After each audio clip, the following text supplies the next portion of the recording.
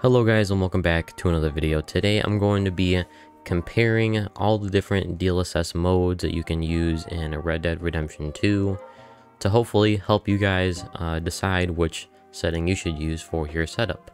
Now, I'm not going to be trying to influence your decision in any way.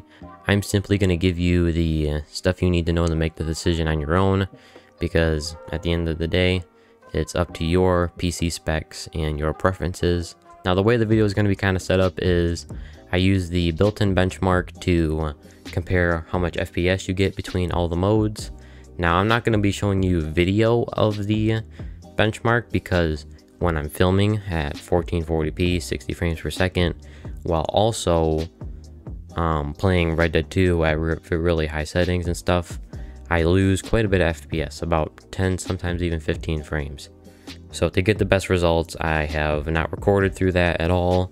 I just took a screenshot of the results at the end of the benchmark, which is what I'm going to be showing you guys. So then to show you visual comparisons, I also just went around two different parts of the map and took screenshots using all of the different DLSS modes so that you guys could see the visual differences. Now the reason I didn't record the sort of visual comparison is because every time I try to record Red Dead Redemption 2 at, as I said, 1440p, 40 or 60 frames per second, the video looks super choppy, and I don't know why. Like, it looks very bad, trust me.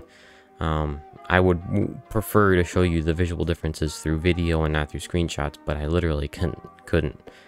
Like, it was like unwatchable. So don't worry, I'm trying to get that figured out for future videos, but for this one, I don't know, I couldn't figure it out. But yeah, that's enough talking. I've been talking way too much. Let's get into the video. Oh wait, before we get started, I should clarify, I'm using the same settings that I used in this YouTube video. If you want to watch it, just watch it at the end of this one, because it will be at the end screen of today's video. So just watch to the end of the video if you want to see that.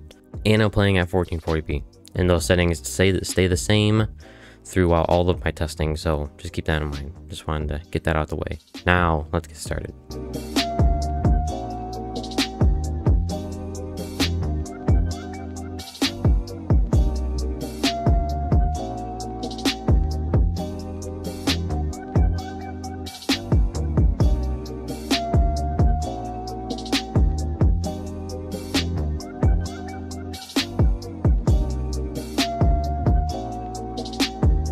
Okay, so now that you have seen the FPS comparisons, let's move on to the visual comparisons.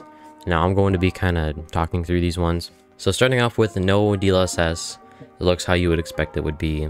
And anti-aliasing is set to high, by the way, so for both tests. Moving on to auto, there is a pretty big difference in FPS going from no DLSS to auto. And there's very minor differences in the visuals. There might be just a tiny bit more stair-stepping in like the cables, and Arthur's hair looks a little bit more pixelated, but it's not stuff I think you would notice while playing the game. And the same thing pretty much goes for quality. You gain just a tiny bit more FPS, and it looks pretty much the same. Now with balance, you can start to see a little bit more stair-stepping in the cables and stuff in Saint Denis, and when you're moving around it gets a little bit worse, but still very good, and the FPS is also a pretty good bonus too, gaining a little bit of FPS from quality. Now performance is where we start seeing some more eye-catching sort of flaws, I guess you could say. The stair-stepping gets way worse, and just, yeah, I'd say this is where you would draw the line if you had to stop using DLSS, because moving on to ultra performance, just don't use it. Don't use ultra performance, please. It does not look good. Like, even the trees, like the leaves on a tree even start looking all like fucked up and shit, you know. It doesn't look that bad in the picture, but trust me, when you move your mouse around, god, it is not good. It is not good. Just do not use ultra performance. All right, so now that you have seen those images of Saint Denis, I'm going to be just showing you some other images from camp. So I'm not going to talk through these ones. You guys can just take a look for yourself.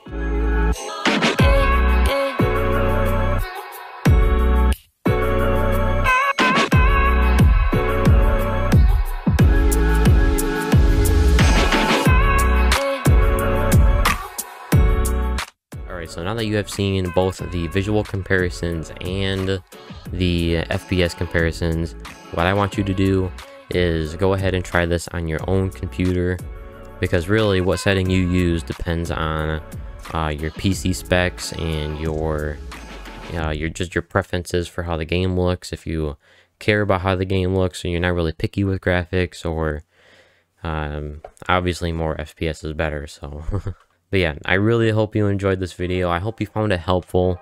It probably is going to be a little longer than my usual videos, but you know, what are you gonna do? I had to pack a lot of information in it. And don't forget to like this video if you liked it, and if you made it this far in the video, thank you.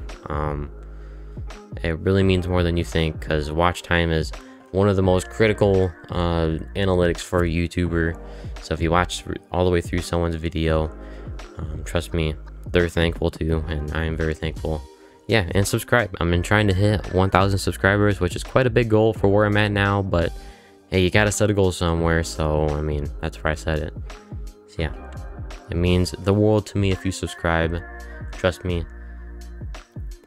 And yeah, I hope you have an absolutely fantastic rest of your day, or if it's the beginning of the day, I hope you have a great day or night. I don't know. Yeah, I'll see you in the next video. Peace.